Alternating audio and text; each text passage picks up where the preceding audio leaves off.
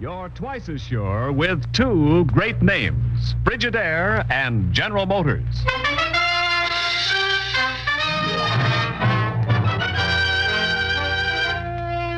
Frigidaire presents Herbert Marshall as the man called X. Wherever there is mystery, intrigue, romance, in all the strange and dangerous places of the world, there you will find the man called X.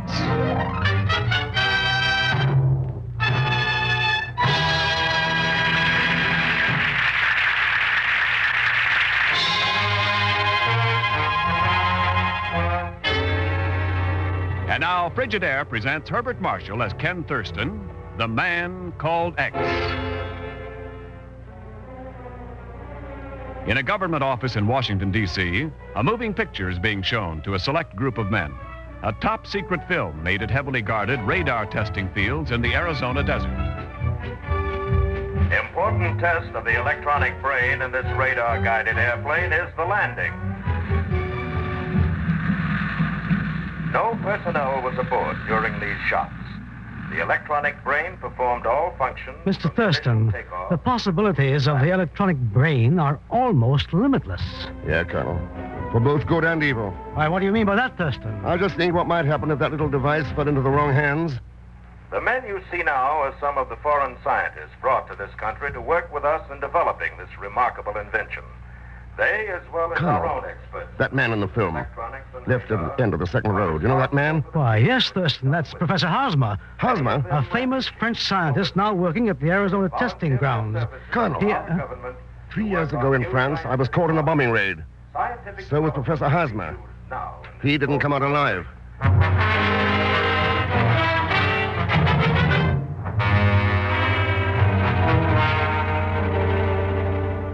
Well, of course Hosmer's alive, Ken. And his papers, when he came over here, were in perfect order.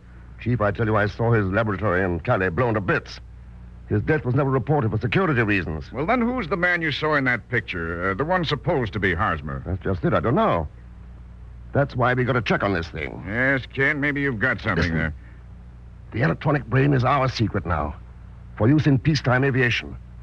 But if it got into the wrong hands, it could be turned into a terrible weapon for destroying lives instead of saving them. Ken, you're right. Okay, then, Chief. I'm heading for Arizona.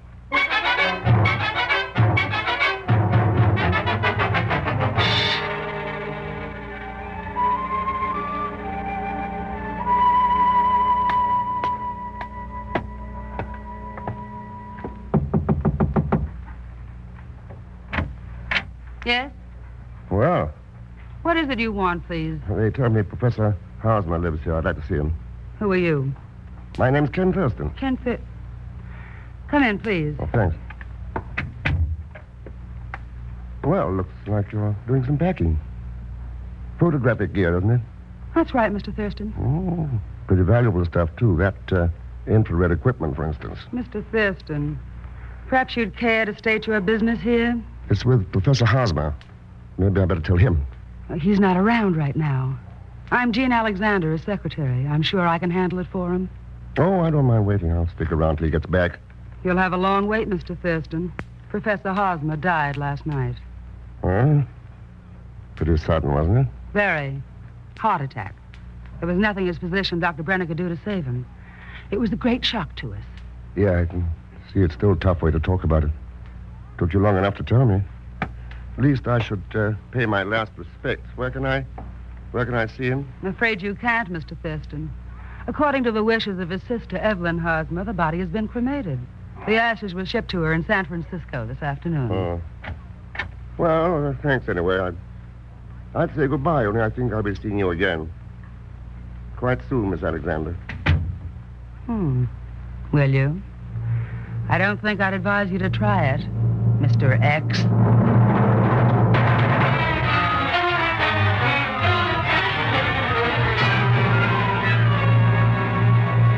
Attention, please.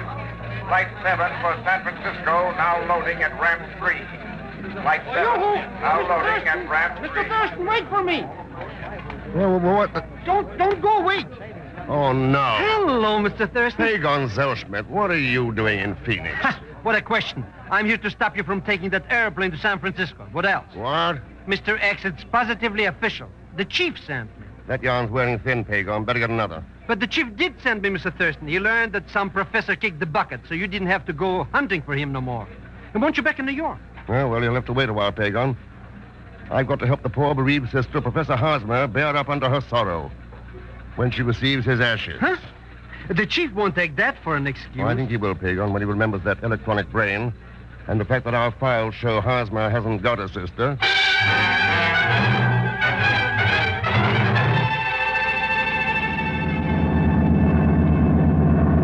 Mr. Thurston, why are we flying to San Francisco?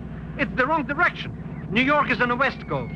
If you don't think this is the right direction, ask Miss Jean Alexander. You mean that cute little cookie sitting up ahead there? Yeah. See you later, Pagon. Mr. Thurston! Hello, Miss Alexander. I was wondering if you were going to annoy me, Mr. Thurston. If you want me to say that he stops annoying you, Jane. That won't be necessary, Dr. Brennan. He's going away. Dr. Brenner. Oh, yes, Professor Hosmer's physician. Well? Must have bothered you quite a bit to sign his death certificate, or did it? Rest assured, Thurston, there was nothing wrong with that diagnosis. I'd stake my reputation on it.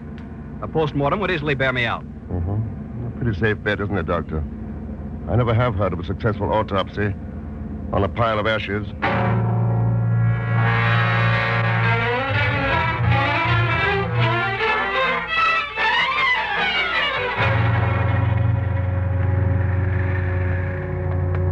Now, Pagon, you stay here while I go to see Evelyn Hosmer. If Dr. Brenner drives up and starts shooting, just holler, and I mean holler. Don't you worry about the thing, Mr. Thurston, Albert. Huh?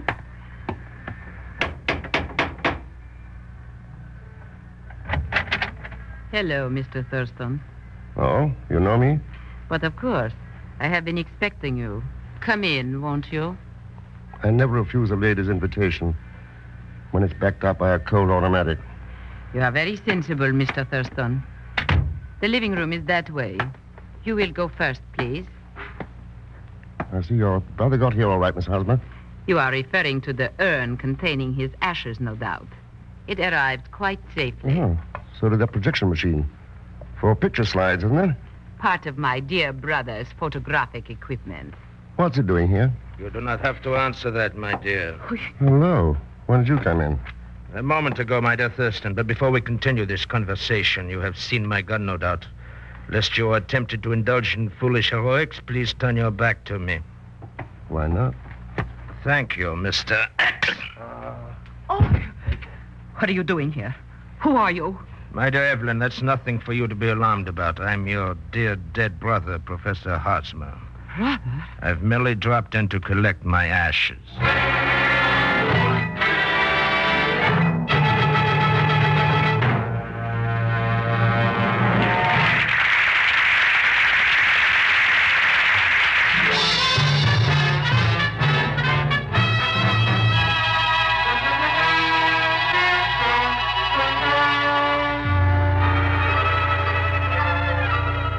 And now to continue with Frigidaire's Man Called X, starring Herbert Marshall.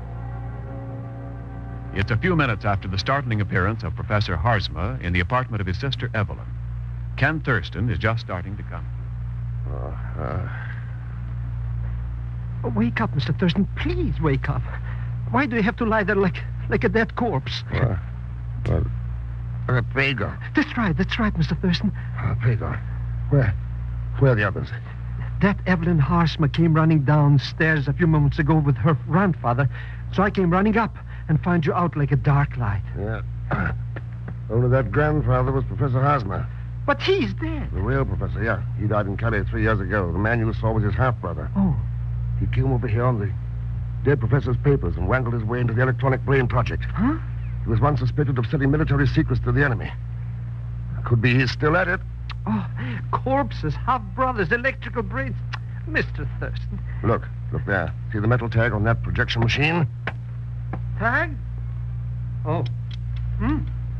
Patterson's Golden Gate Photo Service? Yeah. That's where we're going to answer your questions.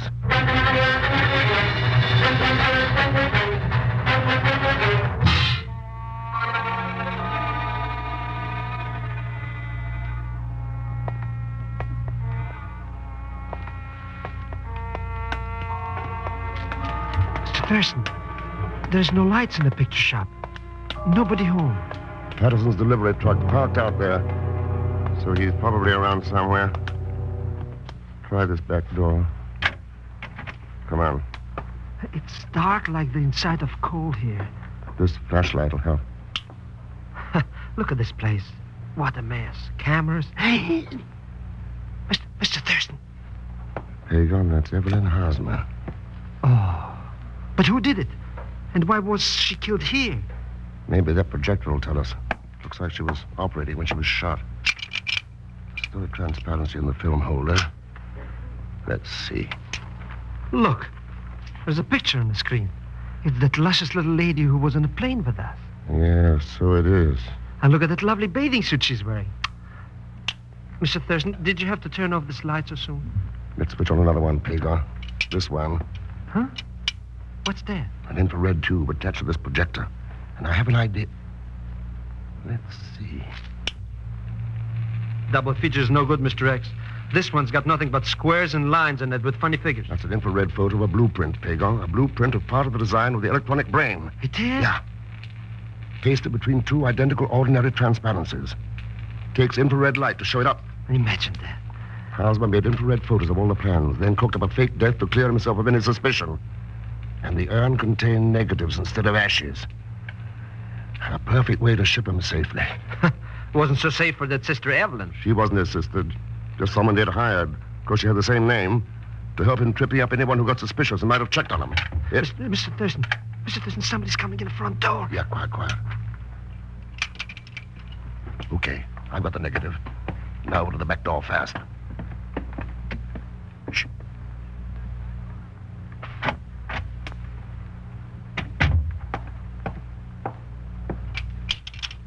Oh, that fool. There's nothing in the machine.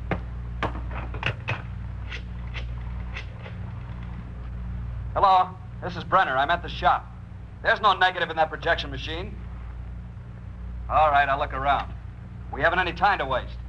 I'll drive the truck over as soon as I make a final check. Okay, Pagon, I've heard enough. Let's go. That's all right. Pagon, I'm going to get into the back of the Patterson Company's truck. There's a chance I'll be hitchhiking a ride to where Hosmer is and the plans. What am I supposed to do? Call the chief. Tell him to send out a coast-wide arrest order for Hosmer and Brenner on a charge of espionage. Now, beat it. Okay, Mr. Thurston, you can depend on it. Yeah.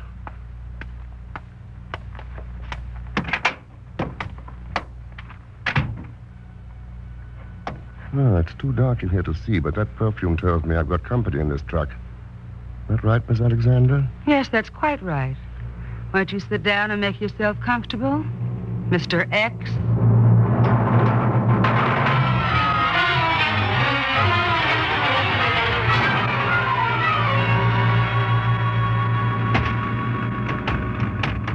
Go on, Jean. Can Professor Hosmer plan this false death to protect himself from enemies? Foreign agents who'd known him overseas. They were after him because of his knowledge of the electronic plane mechanism. And I think Dr. Brenner is one of those enemies. That's why you followed into the Photoshop and hid in this truck? Yes, I've got to find out the truth. For Professor Hosmer's sake. What about me?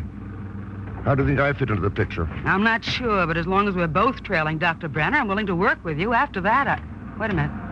I think he's stopping at last. Yes.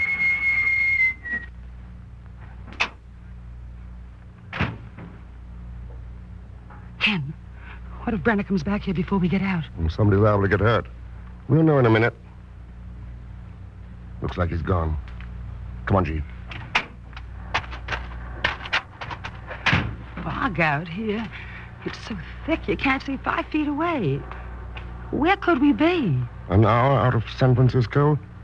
All this fog, surf, and the smell of pines. We could be somewhere near Half Moon Bay. Quite right. Professor Hosmer. We are at Half Moon Bay. Unfortunately, the fog prevents you from seeing it, but I can tell you that it's a beautiful place in which to live. And even a beautiful place in which to die.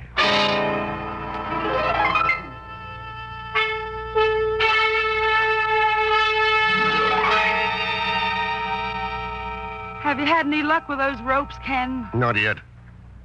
It's so dark in this room, I can't even see if there's anything around that might help. Do you think he'll keep us in this old house very long? I doubt it. The films are no good to him until he gets them out of the country somehow to sell. If we... Listen. What's that? Shortwave radio set in the next room. Now listen. Do you know what it means, Ken? Yes, listen. Yeah. Rendezvous. South American freighter. Down the coast. At a place they're calling CR. CR? Yeah. He signed off. And he's made his contact. He won't need us anymore. Looks like it.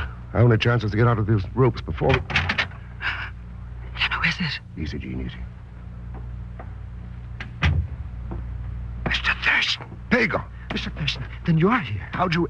Oh, never mind. Save it for later. Get out your knife, cut these ropes. It's as good as done. You realize, of course, Mr. Thurston, I couldn't leave you on the perch that way. So I followed you. Believe me, that taxi cost a fortune. There. Good. Now cut Gene's. Ah, the cute cook in a bathing suit. A pleasure. What did the chief say when you called him? When I called who? So you didn't call him. I might have known. But, Mr. Thurston, that Dr. Brenner was driving the truck right away. You wouldn't want me to desert me. Ken! Come on. They came for the next room. Stay behind me, Gene. Well. Professor Hosmer. Dead. Yeah. Brenner didn't miss. Brenner? Sure. Hear that car? He's beating it. Come on, Pagon. We're going after him. Sure. My taxi. But, Ken, with all that fog out there, how can you tell where he's going? That's not too tough, Gene. He's going to meet a South American freighter at a rendezvous called CR.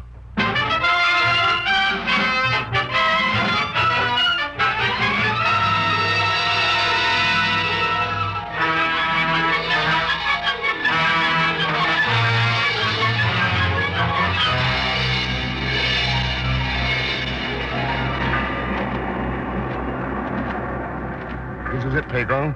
The Cape Receiver Lighthouse. And you think that Brenner the Good is out here? It figures. Down the coast from Half Moon Bay. CR for Cape Receiver, and there's his car. Yeah. Look out to sea. There, where the wind's lifting the fog. You mean that little light out there? Blinking on and off? Yeah. The freighter is signaling its position. And there, up in the tower, an answering light. That's where Brenner is. Come on, Pagon. But, Mr. Thurston, we haven't got any guns. And he likes to shoot people. Why don't we go back to Half Moon Bay and join that lovely gin? Quiet. We're going into this lighthouse.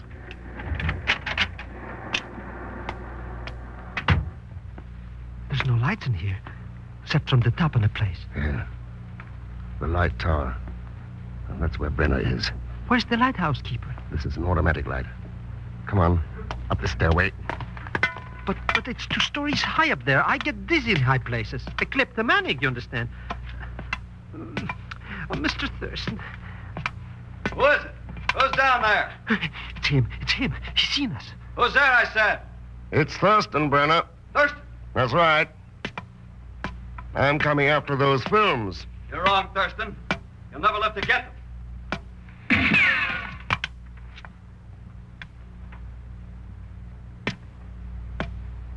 You're a fool, Thurston. You can't climb those stairs and live. All right, you ask for it.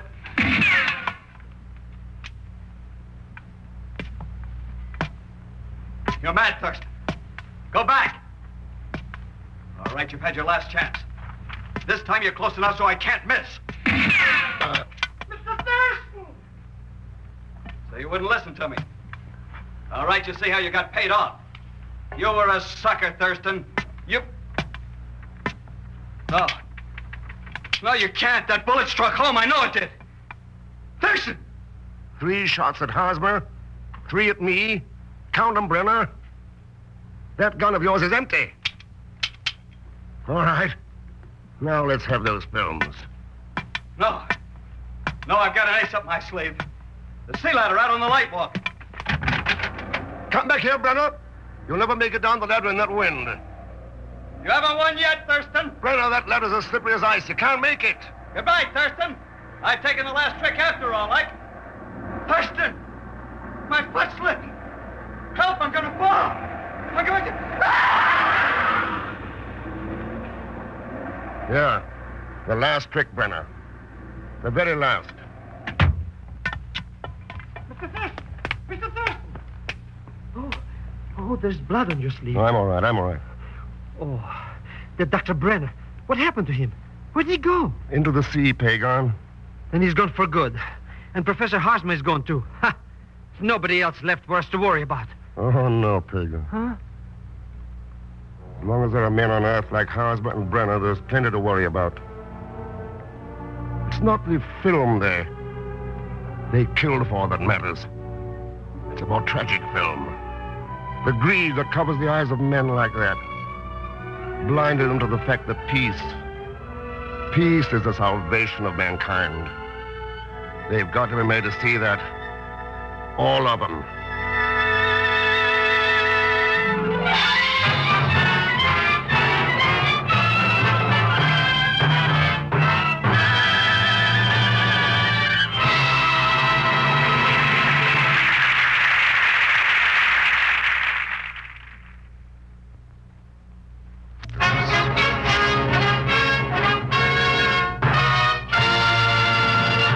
Frigidaire star, Herbert Marshall. Thanks for being with us.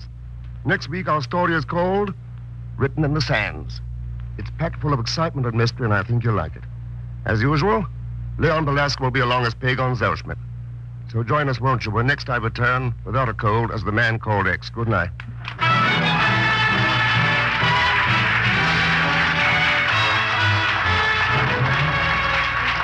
Frigidaire's Man Called X is directed by Jack Johnstone, with music composed and conducted by Johnny Green. Tonight's story was written by Sidney Marshall. And so, until next week, same time, same station, this is Ken Niles speaking for Frigidaire, made only by General Motors. All characters and incidents used on this program are fictitious, and any resemblance to actual persons or incidents is purely coincidental.